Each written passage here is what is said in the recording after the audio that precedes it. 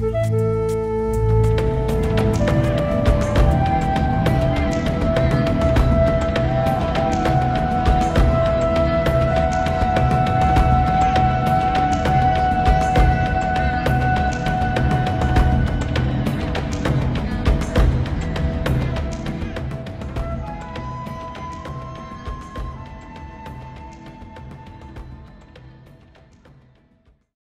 hi there, and welcome once again to In Search of Christianity, brought to you by Bible Talk.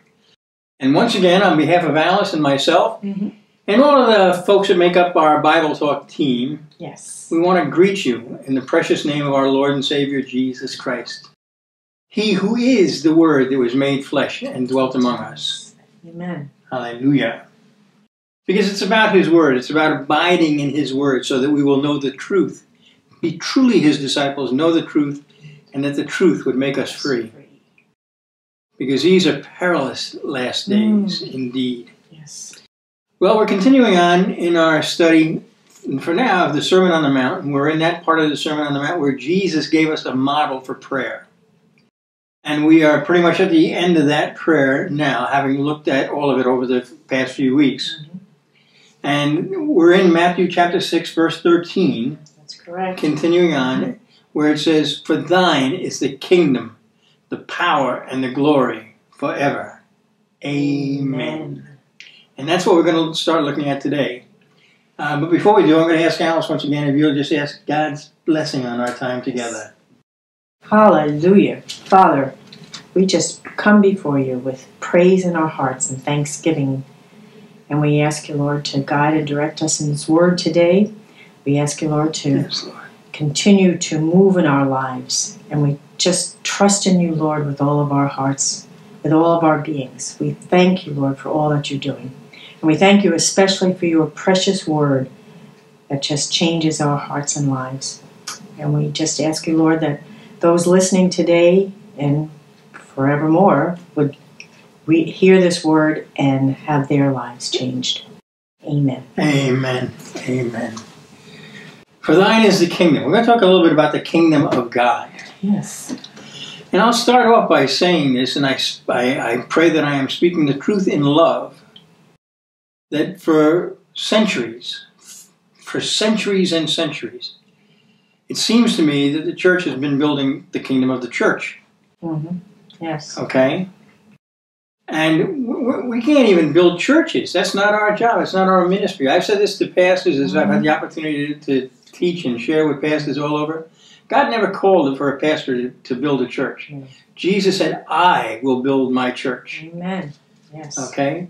The job of a pastor is to equip the saints for the work of service as they can do the work of service and to feed his sheep. I mean, isn't that what he said to Peter? Yes. Feed my sheep. This is why Solomon went so far off track. And if you look at Ecclesiastes chapter 2, where he is speaking, and he talks about this great gift of wisdom that God had given him, and he says, "Why have I been given this wisdom?" He forgot why God had gifted him. Because God gave him that gift that he might judge and serve the people of God.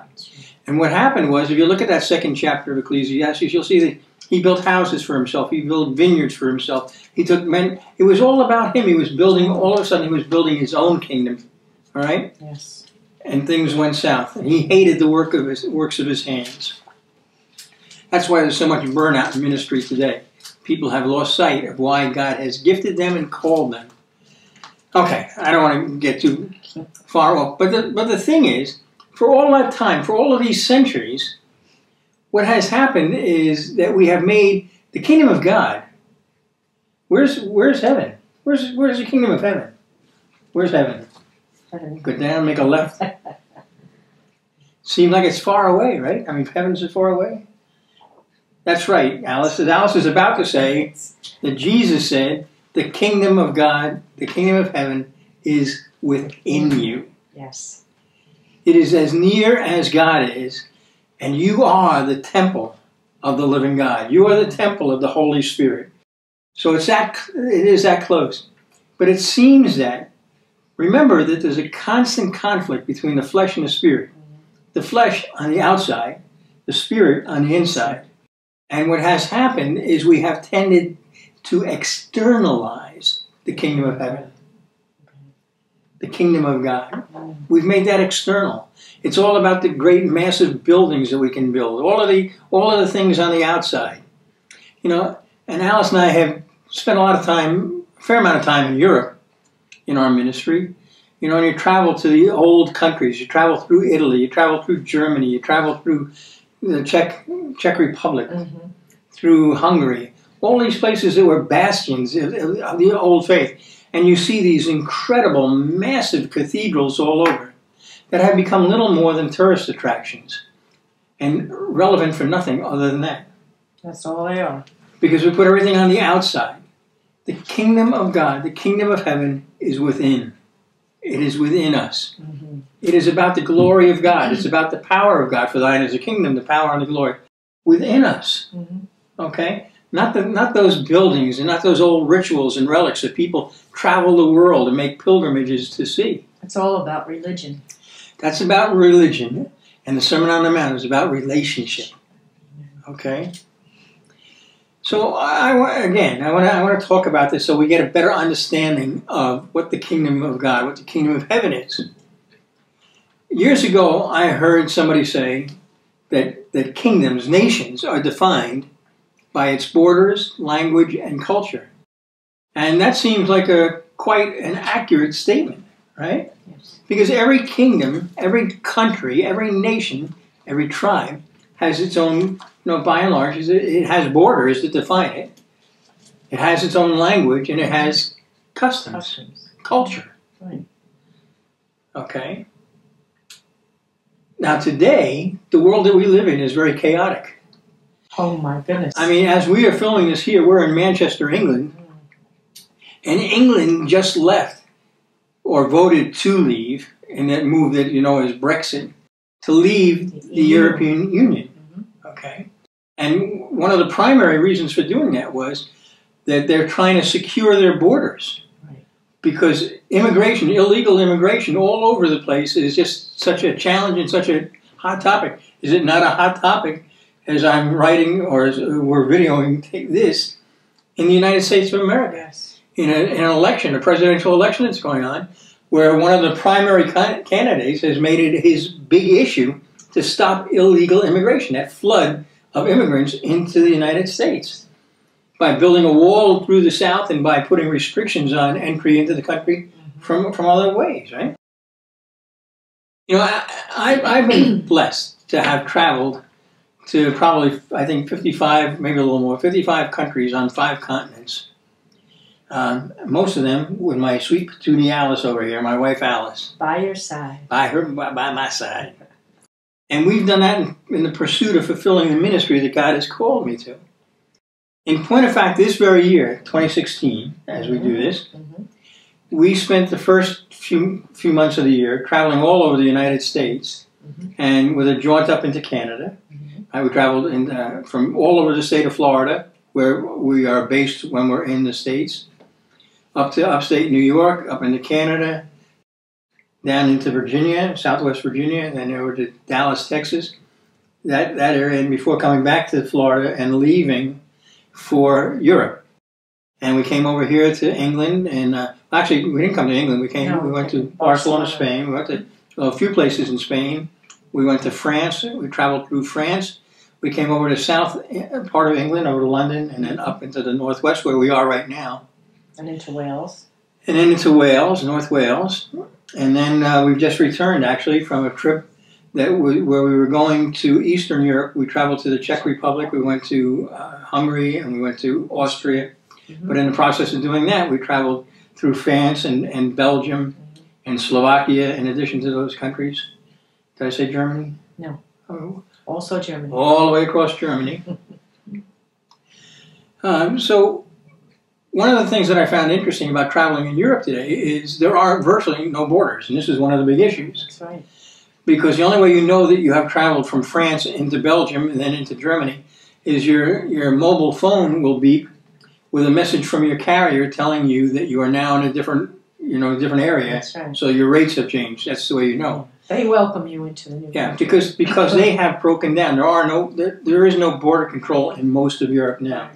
However, having said that, over in Hungary, they're enforcing some of the strictest immigration policies that there are, allowing a very, very limited number with gates and fences across, only allowing very few people to come in.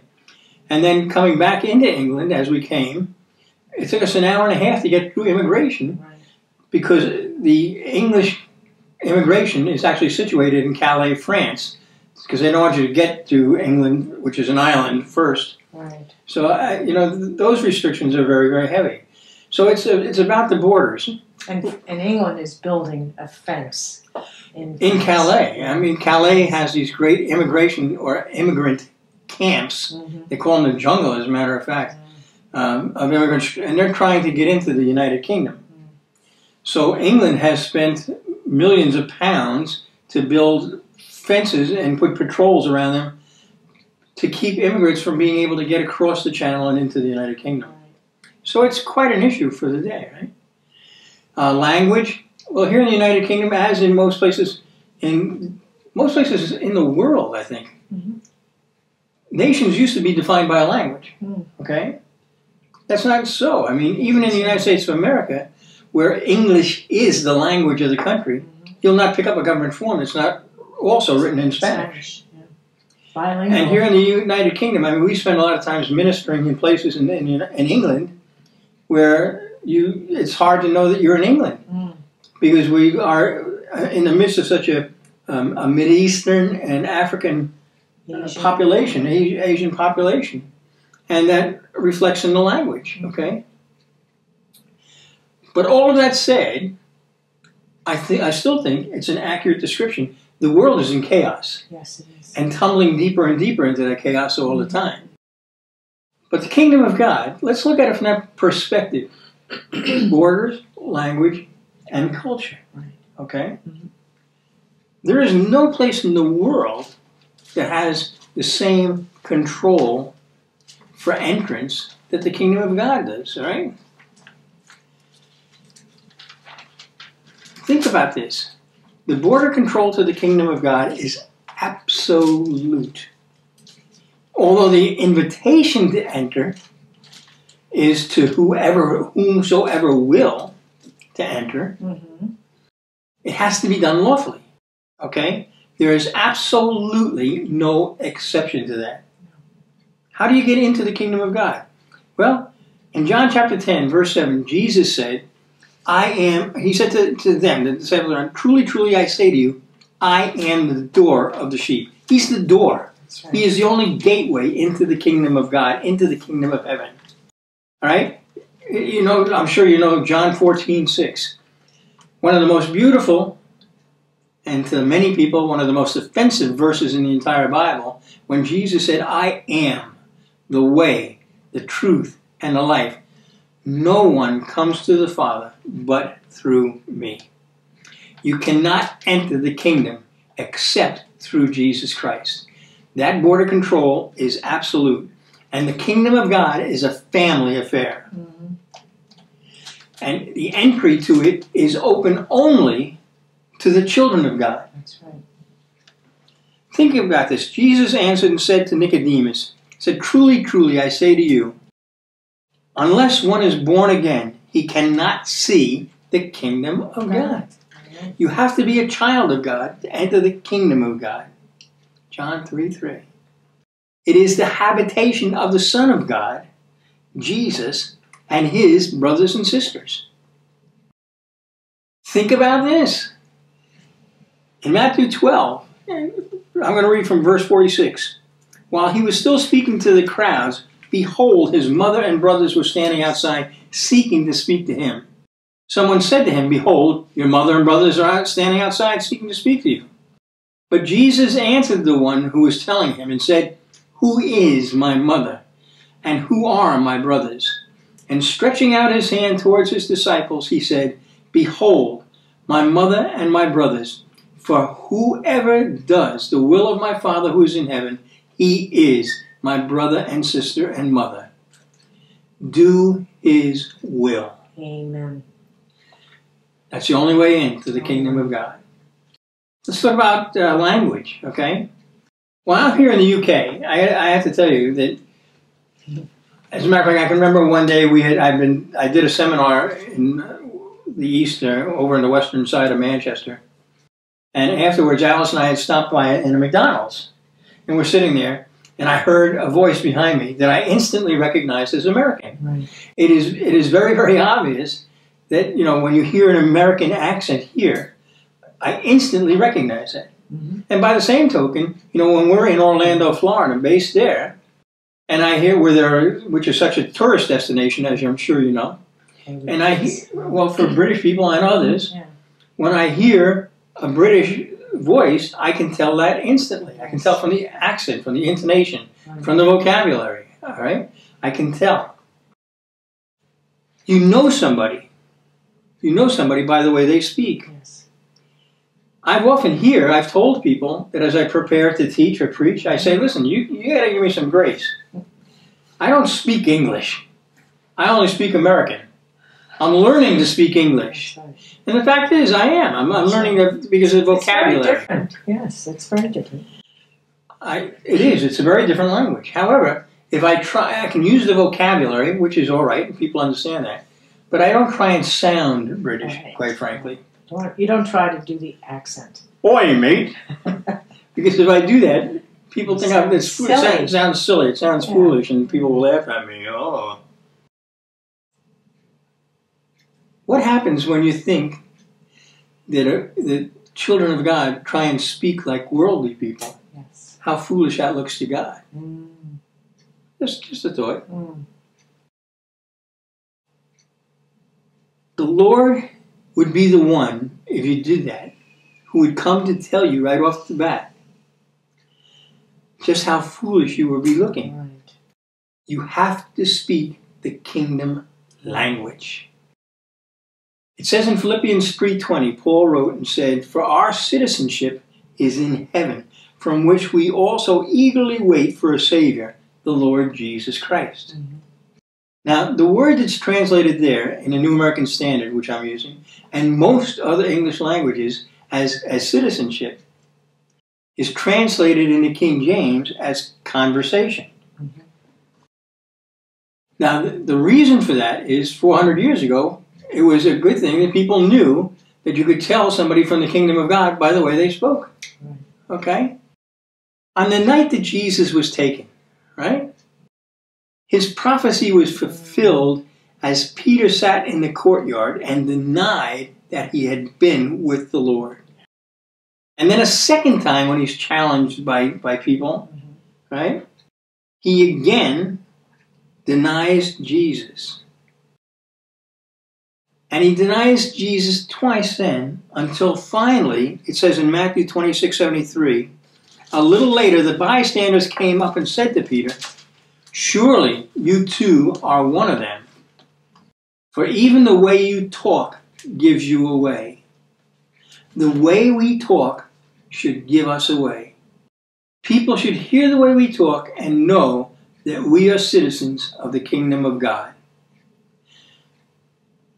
Why? What's the language of the kingdom of God? Well, you know, Paul wrote in Ephesians 4:29 and said, "Let no unwholesome word proceed from your mouth, but only such a word as is good for edification according to the need of the moment, so that it will give grace to those who hear." And Peter, this very same Peter who had denied Jesus and now is walking in the power of the Spirit, said, "Whoever speaks is to do so as one who is speaking the utterances of God." We don't have freedom of speech. No. We are ambassadors for Jesus Christ. That's what the Word of God says, right? We represent the kingdom of God. Mm-hmm. And that's 27? How many days? It's 24 hours in a day, right? Right. 7 days in a week. That's right. That's 24/7. Okay. Even Jesus was restricted to that, which is why he said in John chapter 12, he said, "For I did not speak on my own initiative, but the Father himself who sent me has given me a commandment as to what to say and what to speak." There is a kingdom language. It is called speaking the truth in love. Hallelujah. And there is a kingdom culture. It's a kingdom. By the way, culture. culture comes from the word, same word as cultivate.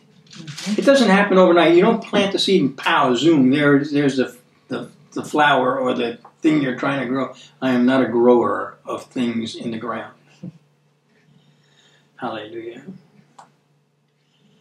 But cultivation is a process. And by the way, that's the oldest profession known to man, is gardening. Yes. God created Adam, formed him out of the dust, and breathed life into him, and then he placed him in a garden to cultivate it, right? And that process is you grow, you shape, you make it happen little by little by little. And that's how we get our culture. That's how we get cultivated. It doesn't happen instantly, but it's an ongoing process. And the world is trying to cultivate you. It has been cultivating you. From the moment you were born until the moment you were born again, you were cultivated by the world. You were trained up in the ways of the world. Today, the Word of God says in Jeremiah chapter 10, do not learn the ways of the world, right? That's right. Do not learn the ways of the nation, and do not be terrified by the signs of the heaven, although the nations are terrified by them.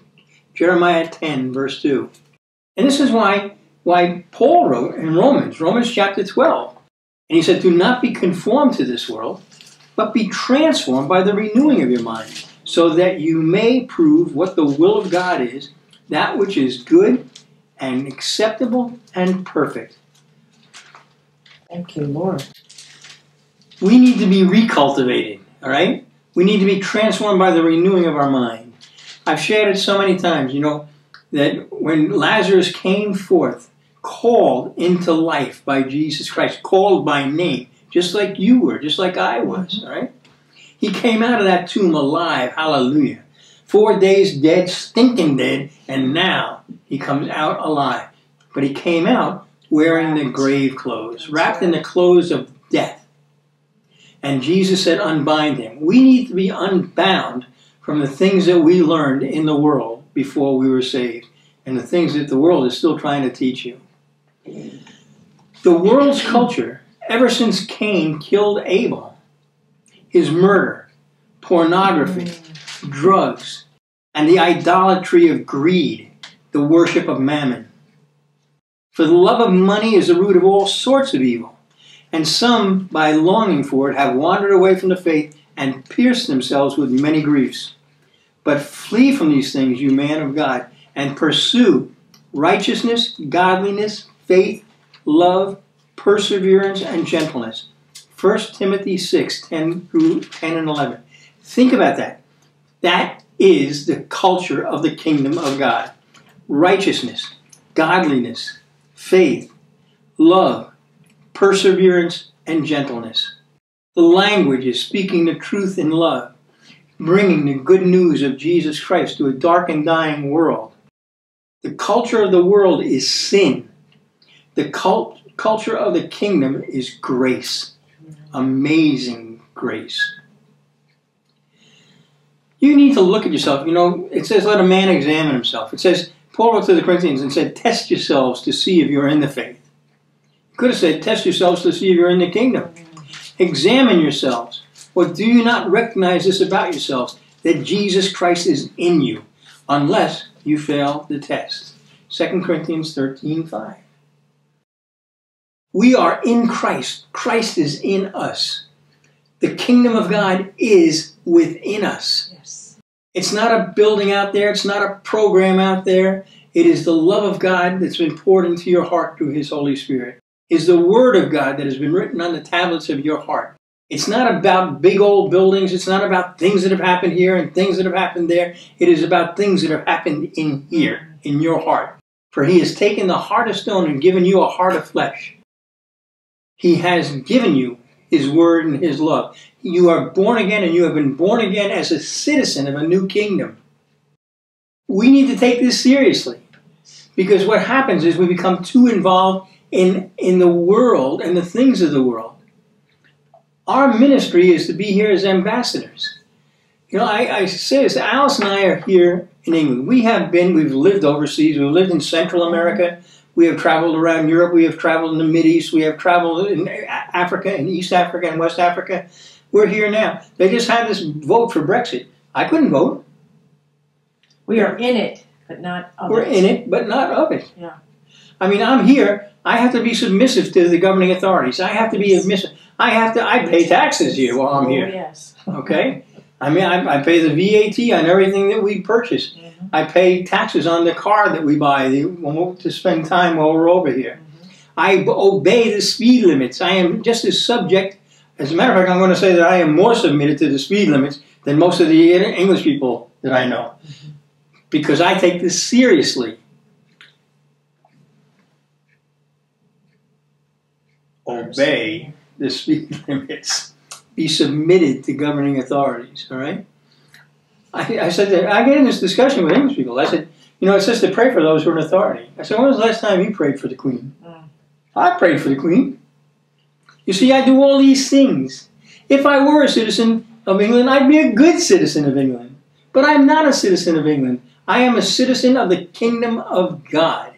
So while I am here, I will act as an ambassador for the kingdom of God. Yes. I will represent the kingdom of God.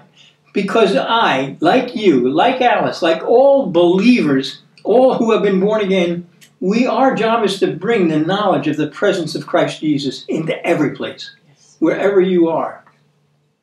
When we get so wrapped up in the world, in the things of the world, the politics of the world, you will not fulfill your ministry, which is a ministry of reconciliation. A ministry of bringing that good news of Jesus Christ into the darkness of the world. You're playing in the darkness. You examine yourself. You pray about it. You think about it. You ask the Lord about it. Like I said, I'm a citizen. I'm not a citizen of the United Kingdom. I wasn't a citizen of the Czech Republic when we were just there. I wasn't a citizen of Cameroon, West Africa when we were there. I wasn't a citizen of Israel when we were there. But I have to be that person who brings. That ambassador. I'm an ambassador. That's what you are.